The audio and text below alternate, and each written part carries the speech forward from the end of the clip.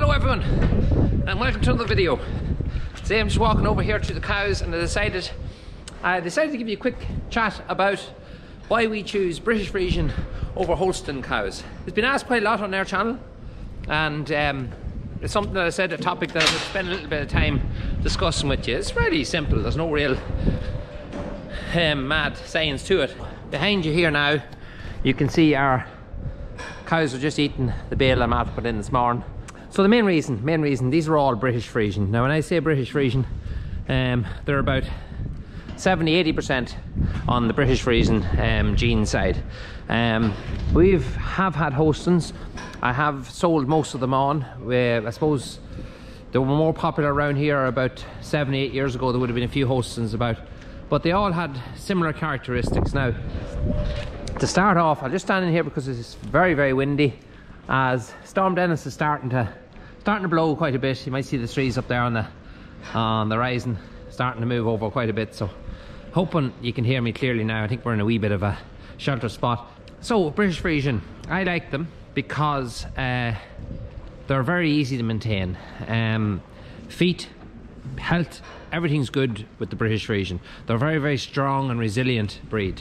Now Holstein is quite popular on a lot of farms because I suppose really in the simple fact of it is that they're a better producer of milk, which was thought they were a better producer of milk, which technically they are, but you do have a lot more problems. The finer the breed, same in any type of animal, the finer the breed, the more delicate or susceptible they are to picking up little bits of health issues, especially feet. I've seen, working on different farms that have had Holstein, a lot of fairly purebred Holsteins on their farm, and they've had a lot of trouble with feet. And an animal with bad feet, it does not produce much milk, and it can become a nuisance when you get a large amount of them, especially when they're indoors this time of year. So the British Friesian, we tend to have next to no trouble with feet. Might get the odd hoof that might grow a bit long. I think we have a man that comes here once a year, maybe do 2, maybe 3 cows every year, maybe a shoe because they've got their feet damaged, maybe on stone and on passes and things like that. But everything else has been very, very straightforward with them. Easy calving, they don't seem to have any trouble after calving as well. They seem to bounce right back and get out of it fairly quick. Again, good selection of calves. You get a really good calf from them. Again, it all depends on picking the right type of straw. We picked through what straws we're using to suit the cow that we're doing, and also you know, make sure to try to keep that British strain in the cow as much as possible. So we would look through a cow's history and see what her genetic type is and where she has really come from, and then we know what kind of percentage we can use of Holstein in her, if any Holstein whatsoever. So hopefully that kind of makes sense to you. Again, I have a lot of farmers coming to me and asking me about, you know, first question you're asked is of any calves you're selling, where they come from. Is it a British Friesian or a Holstein? And you know, thankfully I can tell them that they're good calves, because they generally are. They're good strong calves, which we'll look at now in a few minutes. But yeah, you can definitely see the strength in them. So my choice was always British Friesian. As I say, I don't want that hassle of dealing with health issues on them. Every year, without increasing our numbers, our milk supply is climbing, and once that's happening, I'm happy. We're all the time adjusting, using different straws and picking out you know, better selections. There's always new bulls coming online, and we work with Progressive Genetics and trying to find something that's suitable to our farm. And people have asked me why, or how do you distinguish a Holstein from a British Friesian? Well, there are a couple of little things that you can look for, one of which is size. A British Friesian tends to be a slightly smaller animal and tends to carry more flesh, tends to be a little bit more heavy, where the Holstein tends to be a little bit larger and a thinner overall animal. Another thing is, people think that a Friesian cow is black and white only. Well, that's not true. There is actually a red and white Friesian as well, although you don't see it as much. Years ago you would have seen it quite well. Thanks for the commentary. But years ago you would have seen it a lot, but you don't see it as much now. But I know that there is, we've had them here years ago, red and white Friesian, and I know they're still very common in the Netherlands. They kind of pushed into the Netherlands now and kind of disappear and everywhere else. So some of you might ask, British, where did the word British come from? Or where did the British Friesian come from? Well, a lot of you might think that the word came from the animal originating in Britain, but that is completely wrong. These British Friesian would originally came from a place called Friesland in Netherlands, and that's where the British Friesian originated from. Holstein is just basically a better producing Friesian cow. They were bred basically for milk and milk alone, and yes, their milk production does tend to be much better. And a lot of you might ask me why I don't use a bull, a stock bull.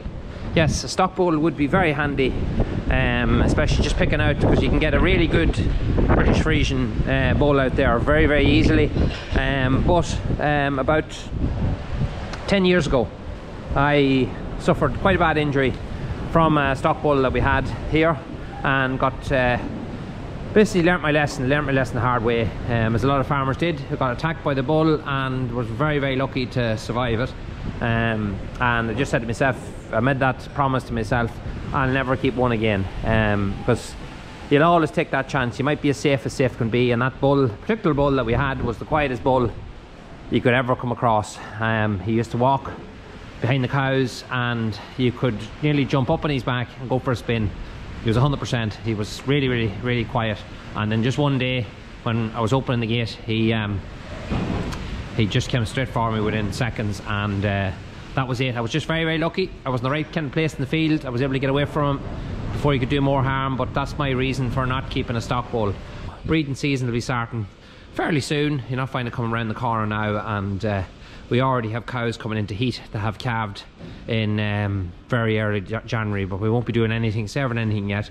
We usually don't have cows calving until the beginning of January, unless there were a couple of cows maybe that were early calving the year before or something. We might just put a couple of cows calving for Christmas, as we did the year. But generally, from beginning of January onwards, we like them all to calve, start calving around that time, and on into March, I suppose, middle of March. We aim for St. Patrick's Day to be kind of finished. That doesn't happen very often, but that's what we aim for. Again, the leptospirosis causes problems, little bits of problems with left them cows. As you can see, here's a girl here just in heat there now. As you can see, she's going from one cow to the other.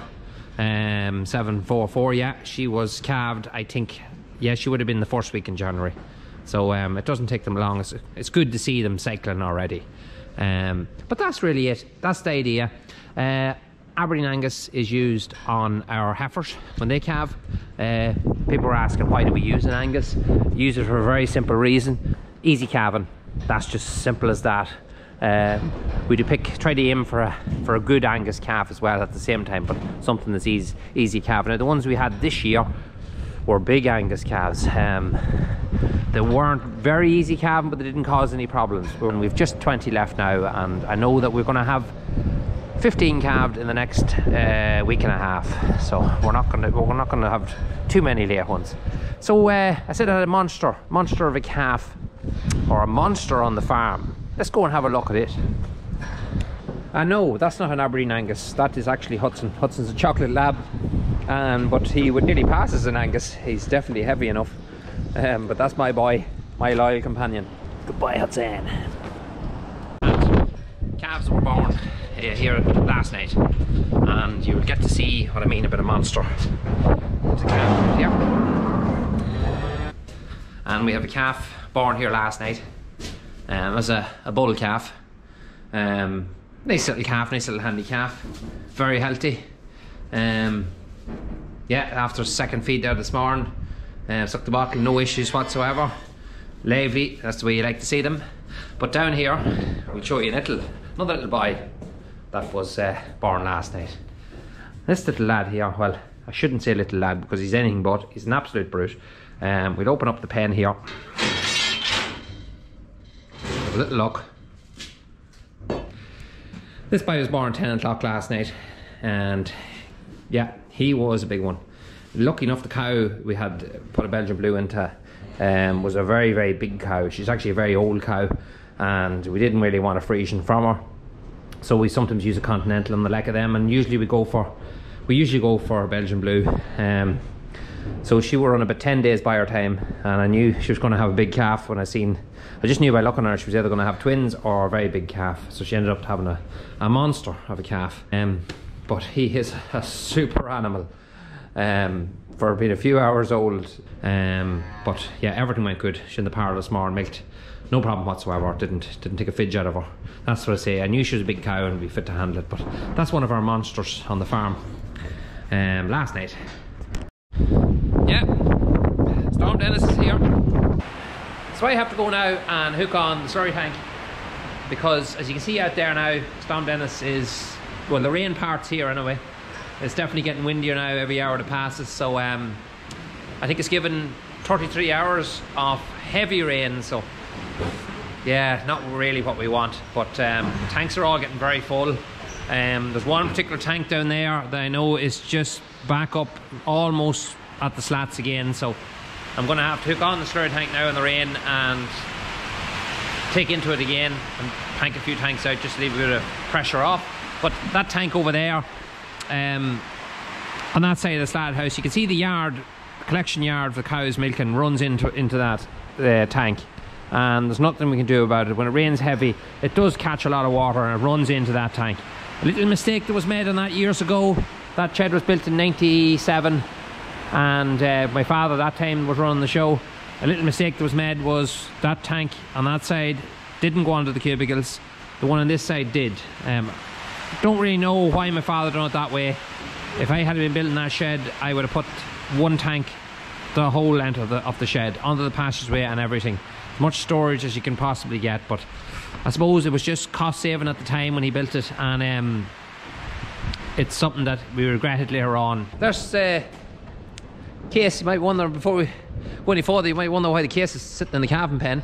Well, for some reason this morning out, the roof was actually leaking. There was a puddle of water in the floor of the cab, and on the further investigation I realised the seal around the sunroof on that tractor had cracked, and it was actually just let water in. I don't know how it cracked, because we never really used the sunroof, but somehow or other, the way the tractor was parked and the angle that it was in, it let water in. So I parked it in there for now, because the machinery shed, I have another bit of equipment in there that I'm fixing at the minute, and normally it goes in there, so I'll get it back into its own shed tonight. But get it out of the rain, especially the rain that's coming. You don't want a holy roof. And another few people ask me, what the hell is this thing here? Sorry, windy again. Oh, I'm behind the wall. So what is that? Well, you know what? Put it down in the comment box. Piece of timber with a T on the top of it. What do I use it for? And I'll tell you one thing, it's mighty handy. Somebody tell me, it's in the silage pit, what's it used for? Put it in the comment box below, and in a few days time I'll tell you all about it. As you see, I'm kind of a little bit more in front of the camera this time. So I do appreciate you watching our videos, and if you haven't subscribed, please do so. And until then, catch you on the next one. Boom.